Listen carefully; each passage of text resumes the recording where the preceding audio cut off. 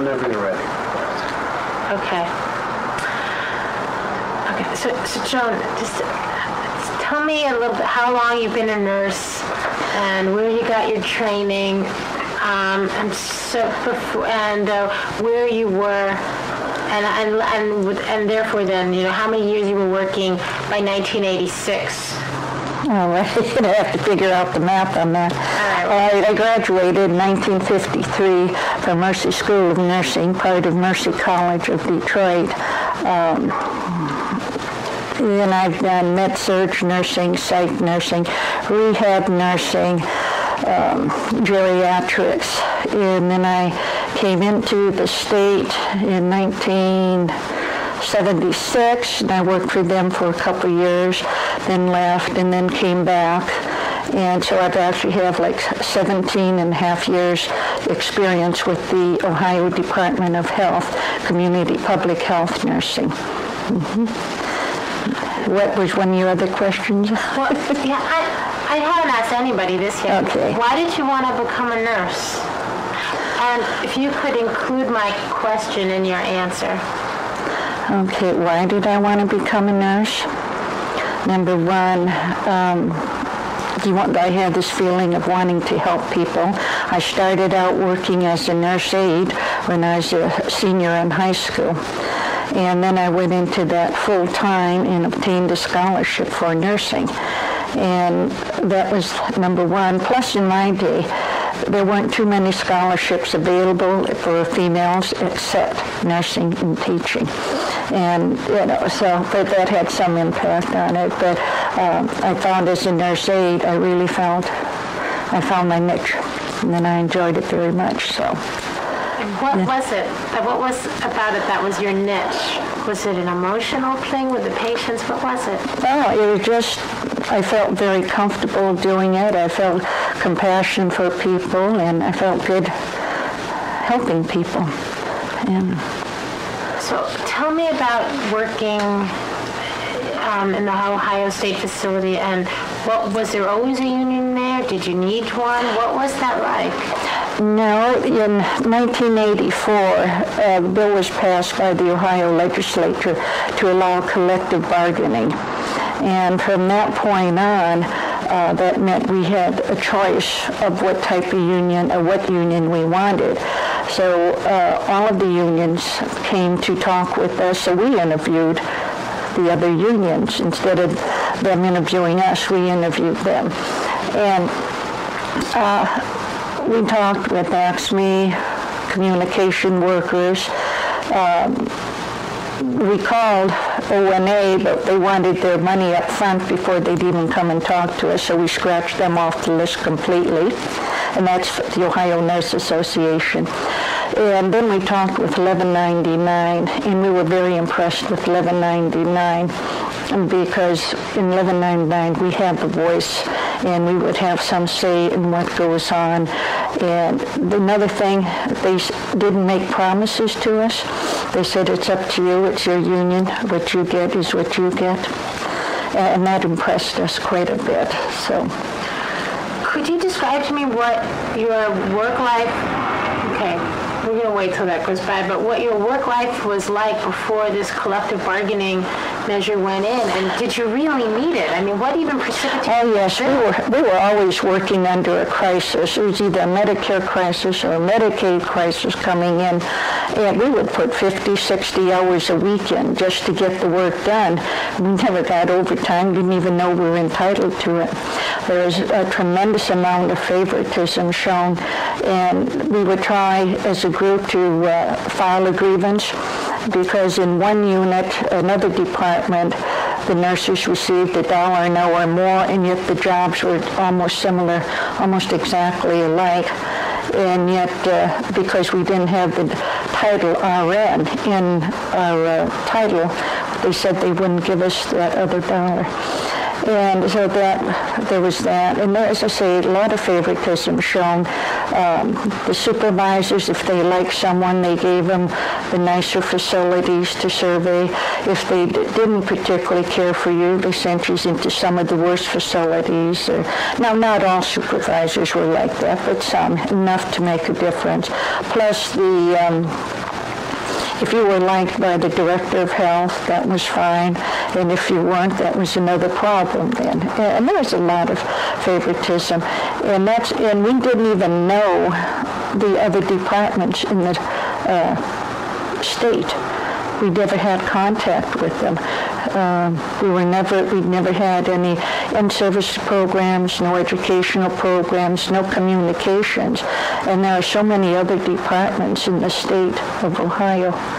And it wasn't until after the union came in, and then we met with cross agencies and the executive board, and we found out that there were other divisions of the state out there. So your work life was really very tense, and then there's a lot of equity issues, and then this new law came in. Were you pressing for this law? I mean, I don't understand. There was some pressing. I myself was not. I was unaware at that point of it. Like I said, we were treated like mushrooms, kept in the dark, and I won't complete the rest of it. So. Okay. Earle knows what I'm talking about. So you had just imagine there's people, a lot of us don't know all this history, so you just have to help us a little. So prior to this law getting enacted, you had absolutely no right to collective bargaining whatsoever. Correct. Okay. Repeat this sentence if it's true.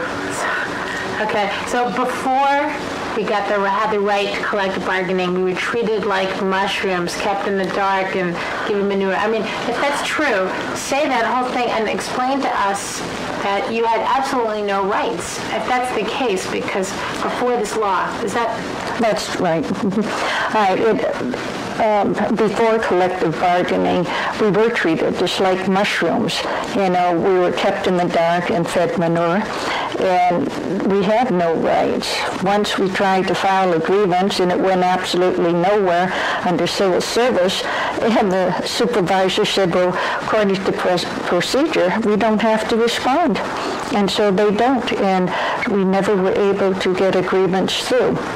And I was talking earlier about a unit that got $1 an hour more than us just because they had the Title RN. And we were called facility surveyors, but no RNs. So therefore they paid $1 more, even though we substantially did the same work. So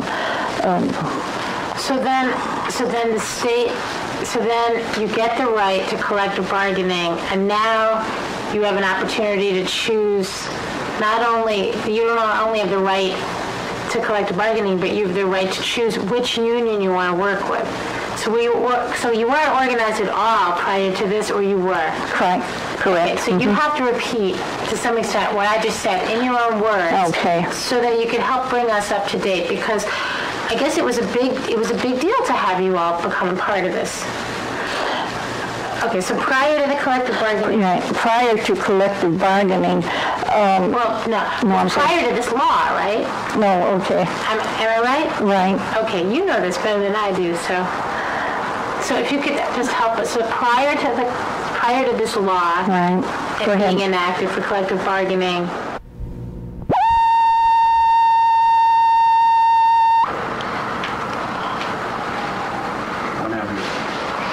Okay. All right.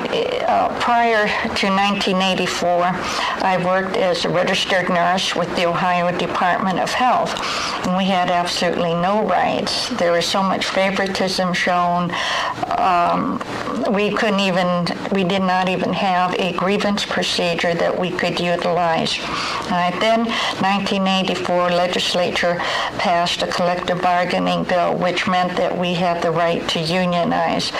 And from then, we just interviewed the various unions, like ACME, communication workers, ONA, and 1199.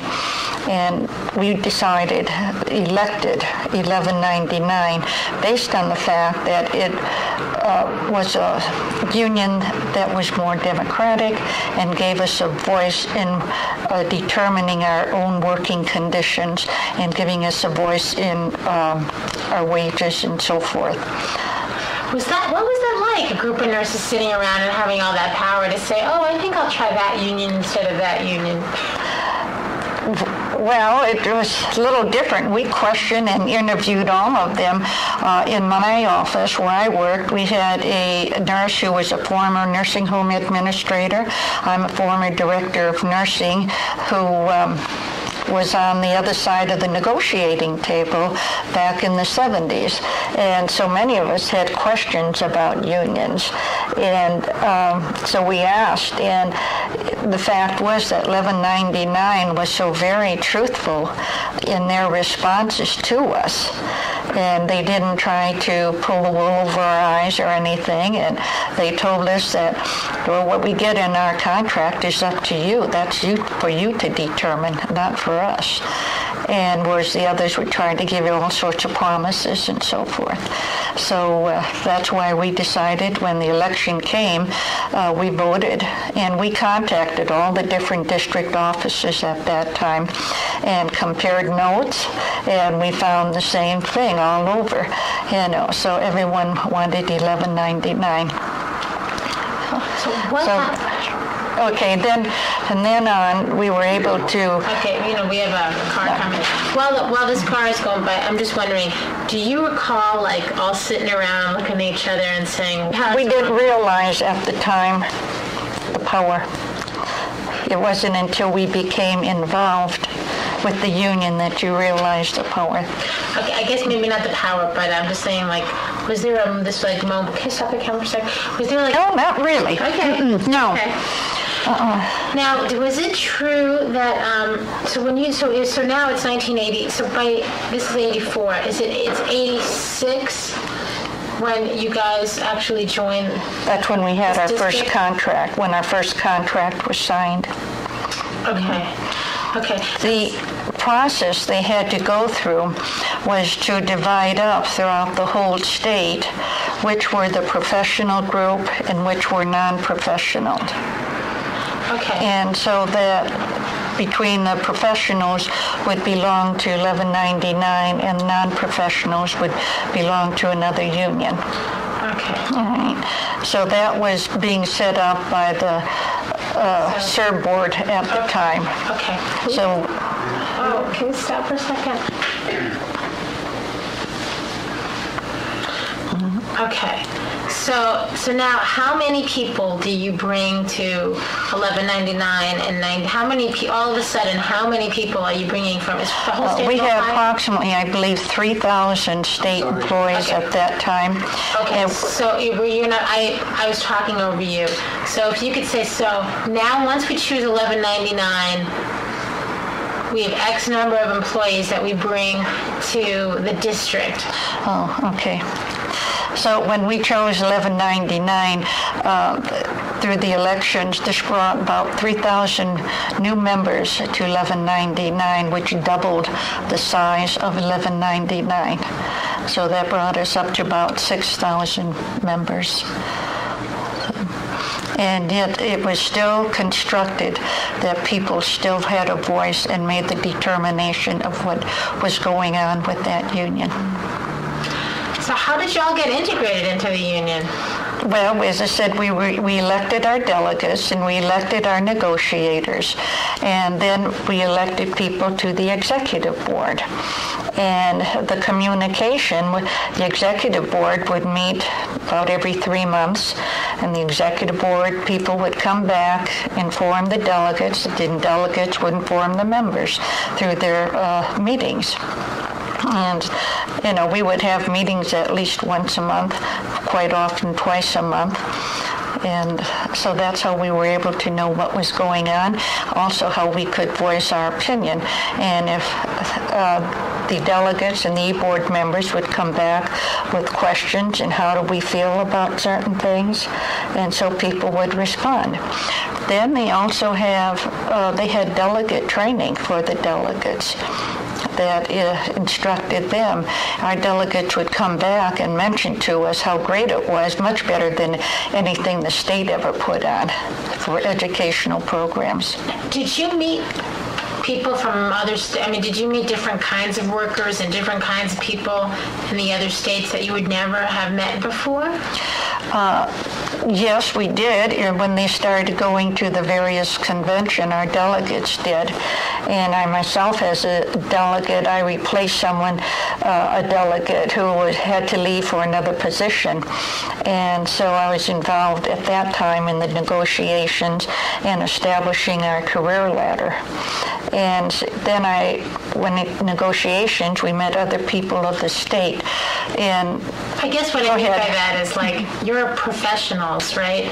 So what does it mean? You're professionals, yet now you're going to be meeting, you're professionals joining a union that doesn't just represent professionals, right? Right. In other words, you're nurses joining a union that also represents technicians and people that are not necessarily nurses. Right. In other words, all the various delegates. Right, that's who you met. You met from the different departments, from the state hospitals. You did meet physicians, dentists, dietitians, other registered nurses who worked in mental health facilities or MR facilities, prisons, the nurses who work in the prisons, and the psychologists, the psych assistants, all professional people. And that's when we kind of found out that there were other professional people involved in the state. We never had contact with them previously, and we found many of the problems were the same throughout. And that then when we got together, that is when we began to realize how much power we had, because we were able to make decisions and sit down with the state on an equal basis and say, no, that is not correct, that is not right, this is how it will be done, etc., and so forth. And, through the process of negotiation. Did you join for the money? Well, that was part of it, I have to admit. We were 2/3 below what the private sector was getting paid at the time, and yet we were supposed to be, quote, the experts, and we would go in to survey them and tell them what they were doing incorrectly, So, and yet they all made much more money than we did. And so that entered into it. And Okay, because I guess I was under the impression that on some level you all actually you were not sort of people that sort of came from union backgrounds necessarily, and that correct, right. Well, nurses especially have that background of, quote, they're professional, and you're taught to deal with your own problems. Well, after a while you begin to realize that that's just way they have of keeping you down. And, they can control you that way, and you have no voice and say in your working conditions or your job or your patient care. And that was a big problem there.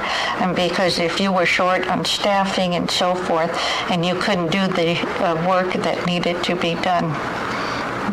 And so that was a big difference. We were able to improve the staffing levels throughout. I know our department increased from 50 when in 1986 to over 300 within 6 years. Repeat it. Repeat it? Yeah, just repeat it. Which one? What was it with this voice? I'm not sure what the wording was. It was just that last answer had a lot of auto. Which last habit? Okay, I guess I've been under. It's been said a couple of times, and I guess that's the reason I asked you was, well, you're a professional nurse. You don't need a union. Most of all, you don't need to be in the same kind of union that might have food workers or janitorial workers in it. Basically, some people did think that they did not want to be in a union with non-professional people. And that, but when we talked with them, we found problems were the same, and people are people, and their problems are the same. And any problems that are unique to our department or division, we resolve, and we do our own contract. So. And was it an issue for, is that statement really true? There was a car going through it before that nurses, professional nurses don't need a union. And if that's true, I mean, if that's a statement, repeat my statement for me. At one time, all nurses were taught, I call it brainwashed or conditioned, that you as a professional do not need a union and that you can handle your own problems individually. But you find out as you have experience, you find that does not work and that you get absolutely nowhere. So you realize eventually what had happened, that you had been conditioned for that. Were you taught that you were not part of the working class, or you were part of the working class? No. In some ways you were part of the working class, but in other ways you were a little bit above. It was like you bettered yourself. That was the term that they used to say. You bettered yourself. And now you wear T-shirts that say what? Oh, I wear T-shirts now that saying, I'm kicking ass for the working class. And we do, because nurses all over, they work as hard as everybody else. We're all working class. The only ones who aren't are the CEOs throughout all the corporations. Now, so you join. Now, what does you just brought? Did you say 3,000 members? At that time, yes. Mm-hmm. Okay, let me wait for this car to get by. Can you say that? Because that is a big deal. All right, I'll repeat it. I thought I had before. You did say it. I'm just asking you to come in by saying we brought in 3,000 members. What did that do for the region? Okay. We brought in 3,000 members when we joined the union, which doubled the union and its resources, which also then enabled the union to enlarge even more. Also at that time, we were able to enlarge some of the professionals coming into the union. And our division itself, we hired went from 50 surveyors up to 300 throughout the whole state of Ohio. And that brought a big impact, and the same in human services and in other divisions. And what does it mean when a nurse fights for the rights of a janitor? Well, you fight for the right of a person. You're not... I know, just to repeat after me. I know, but some people don't think like that, Joan. You know that. Yes, I know some people think that you don't fight for janitors, but most nurses and people I know of now, people are people. You fight for the rights for everyone. So it's not whether you're a janitor or registered nurse or an LPN or a dietitian. You fight for everybody. Everyone is entitled to their rights. This is a democratic country, so... But I mean, is that something that that people are learning through the union process that they might not learn in the big world?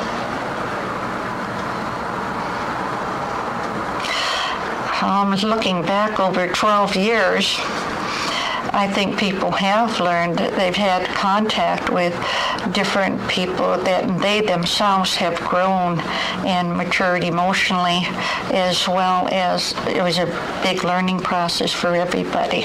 And it's been a tremendous growth for all of us. Can you point to one moment for you where you were in a position that you never could have imagined being in, or you were within a room with people you could have never imagined being with, and something magic happened?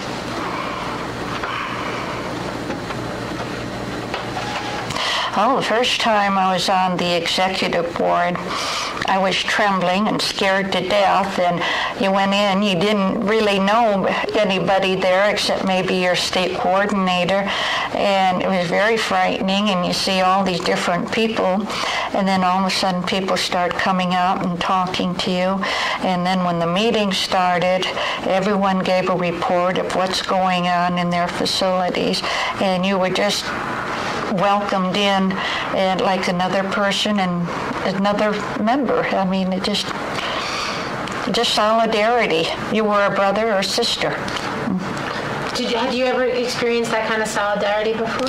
Never, not really.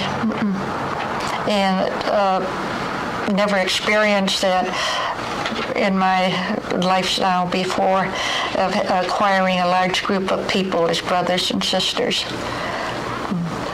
Would you have believed that you, Joan Earles, could strike the state of Ohio? Oh, at one time I thought I would never be able to strike in the state of Ohio. And until you ran into situations and you realized that they were not bargaining in good faith and that people and patients were suffering because of it. Therefore, we did decide to go on a one-day strike, and it was effective. We got during our last negotiations, and then we did. We were the first in the state of Ohio to turn down a fact finder's report, which had never ever happened in the history of the Union before. And then they didn't want to accept that. So then we did threaten with the one-day strike, and we did. We went on strike, and it was effective. Okay, we're going to stop for a plane. Get up on, and I have to swallow. No. And we have speed. Did you, Joan Earles, ever think that you could strike the state of Ohio? When we first joined the union, I never thought I would ever be in a strike. You know, I said that was something a professional doesn't do, all right? So this last negotiation contract in 1997, we started in January of 97, and we went through May of 97, and we were getting absolutely nowhere. And the word had come down from the governor that we had too good a contract because we had a better contract than any of the other unions did in the state of Ohio. And so therefore they were to take it away. So it was an actual battle and a fight. And we went, as per our rules, to the fact finders. And we were the first to ever turn down a fact finder's report in the state of Ohio. And actually, through the state, they really didn't know what to do, what the procedure was or what. And for a while, they even refused to come back to the table. Then eventually, they knew they had to. And the people voted to turn down that fact finder's report. I believe it was by 88%, and I'm not sure, but I believe those were the figures. They turned down that fact finder's report. So then we went back and tried negotiations. This time, the quote union buster that the governor had, and which he had paid $350,000 for negotiations, refused to let him make any decisions. They had to go back to the governor. And it was not a matter of money. And they told us they had the money. That wasn't the point. And it's just that they wanted to do it and they were going to do it. And of course, as public employees, we work through the legislature, you know, and one strike of the pen and collective bargaining can be out the door. And so we do depend on the legislature and the governor, you know, for our negotiations. So then they gave us an offer which still did not satisfy us. So we decided to take a strike vote for a one-day strike vote. We did not go any further because of the single women with children. I'm sorry. I'm gonna. That's all right. Yeah. Okay, so I want you to start from the point of, so they said, the last thing they said was this, and we decided to take a strike vote. And just describe to me their room. Like, I don't mean like the board, I don't mean like, what kind of ceiling it looked like, but like who was in the room and a group of you deciding that we were going to take a strike vote, and then tell me the rest of that story. Just because it's always a critical moment. All right. Well, they came back with an offer, which we refused, and then we decided to caucus, and so all the negotiators, which were about 20 people, then got together and said no. So then we said maybe we need to go back to the members and see if they want to take a strike vote. They had been informed of the possibility earlier, and so the members elected then to take a strike vote. And so we gave the legal notice that we must give according to law for public employees. So they received their 10-day notice that we would be striking, and that was in August 5th of 1997. So you're starting to say that, so you took a strike vote and you only decided to do it for one day because, right. And it's like, is it a group of nurses sitting in there that say, all right, Joan, let's strike, and what's going on there? Now, the negotiating committee, which had nurses, psychologists, dentists, I don't think there were any dietitians, but all various professional people of the state were in that room, and we decided to go back with the members, but because we had so many single parents in our union, 65% of our union are female, and many of them are single parents, and it's difficult for them to go on strike, plus the fact that so many of our members care about their patients. And that was another thing that bothered them. They become very possessive. They call them my patients, and so they were worried, and they knew the supervisors were not very competent, and that they were fearful that someone would get harmed with the supervisors taking care of them. So we decided to go for a one-day strike only. And we did that on August 5th, 1997. And how did that feel? Were you out en masse? Were there thousands? Oh, yes, it was a great feeling. It was a great feeling, believe it or not. And here I thought I would never strike, and yet I found I was glad we were doing it and felt very good about it. We had a rally. Some of the places throughout the whole state, we had picket lines out there before 7 o'clock in the morning, and they were manned throughout for 24 hours. And I was down at the rally that we held in Columbus, and as vice president of the state association, I was needed down there for the rally, so I was there. When we finished the rally, I went out to Lorain County and the jail out there and got on the picket line out there with them. And I was on there till about 7 or 8 at night, went home, grabbed pizza, and 2 of my granddaughters and my husband went back up and out on the picket line with them again and gave them, something to eat and that type of thing. So it was the camaraderie, the solidarity, it was tremendous. People felt good, and they had people watching us, taking pictures with cameras, when people were waving at them, and we had picket signs saying "Grandma on strike" and so forth. So it was good, very good, and it was effective. Many of the prisons had some riots. They were upset and they took advantage of it. And so this was very effective to the state of Ohio. So they wanted to come back. So then they came back with the final offer. Were the prisoners rioting on your behalf? Well, yes, there was something for them to do. Some of the prisoners said they were having chest pain, and of course, according to the law, if they're complaining and need medical services, they have to be examined. Well, they couldn't because there were no physicians or nurses on duty. And so then they said they were going to sue the state of Ohio because they were not receiving medical treatment. And they did it on behalf of the workers there. And were you all wearing your whites when you're out there? Oh, no, some of us don't know. We wore our $11.99 T-shirts and everything. Talking about strikes, did you ever imagine you yourself just like, you look like a very nice, proper lady. Right. But what is right is right. And if this is the last resort, this is what you will do in order for other people to have their rights.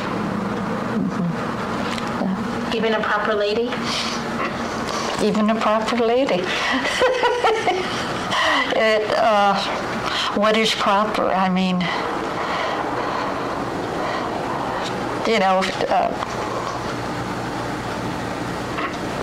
I don't know exactly what you're asking at this point. Well, anyway, we'll go on to something Okay. else. I was just saying, a lot of people, it's like grandma on strike. Grandma's strike? Right, grandma on strike.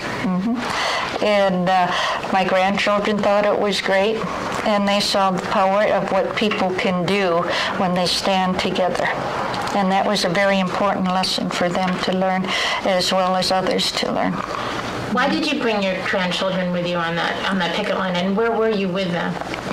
All right, we were at the Lorain County jails, and we took the prison, the state prison there, and I took my grandchildren, 2 of them. They were in their teens. One was 17, the other was 15 at the time. And I took them to show, what unions can do, what solidarity means, standing together with other people. And one of them had gone to a couple union meetings with me when I was doing some volunteer organizing, and she saw, what went on at the meetings, and she was a little interested. So we took them with us. Do you think she thinks about you differently? I mean, is that a different image of grandma? No, they always knew grandma was different. They did.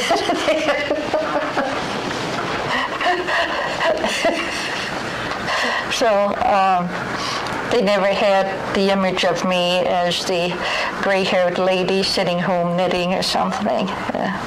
So they always knew I was out there working and being up front. Great. Did you go to the Orthodox Jewish strike? Were you there in solidarity? No, yes, I did. I was working at the time, and I was assigned to work in that area. So I went by at one time, and I took some box of chicken for the members there. And just as I got there, they had a tornado warning and poured down rain, and everybody scattered into their cars. So that was about it. But I talked with a lot of the members, at the e-boards on that. Now, I understand you're telling me you are in the midst of an organizing campaign right now as we speak. Yes, I'm on a leave from my job, and I'm what's known as a member organizer, in which I had taken the internship program about 3 years ago, I think. And so we are organizing a hospital, and we have over 70% cards signed for the registered nurses and the LPNs and techs, 2 different chapters. And so we are having our election May 1st, just 5 days from now. And so far, we still have a good majority. And by the time this video is shown, I hope that we will have our members there at the delegate assembly. Now, so... I'm sorry, we're going to change date. Okay.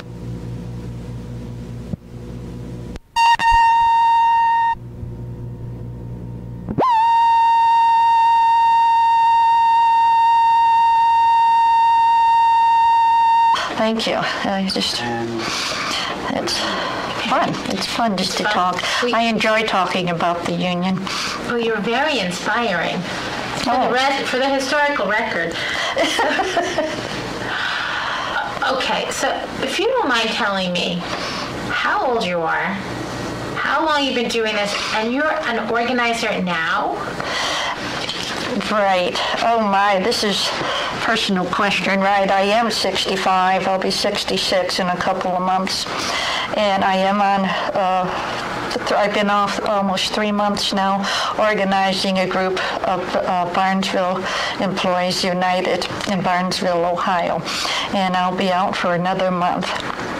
And I thoroughly enjoy it. It is fun, and those women out there and those men are just terrific.